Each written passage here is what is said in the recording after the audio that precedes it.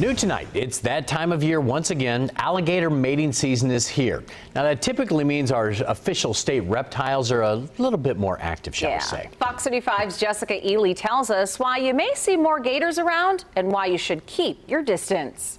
It's alligator mating season, and gator experts want you to know a few things. So really any body of water can have an alligator. Not saying they're all in every single body of water, but right now they're all moving around trying to find their soulmate. The gators start courtship around this time. They'll start mating around early May, and the females lay their eggs in the summer.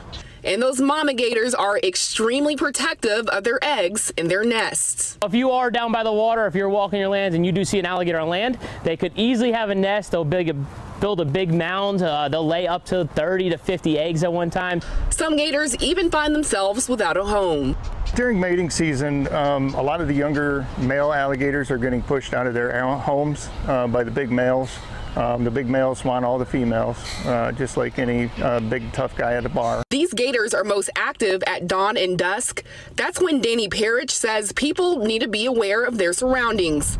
But if you don't mess with the gators, they won't mess with you. They're amazing creatures, so make sure you take some cool pictures from a distance, and do not ever feed an alligator out in the wild. In Orlando, Jessica Ely, Fox 35 News.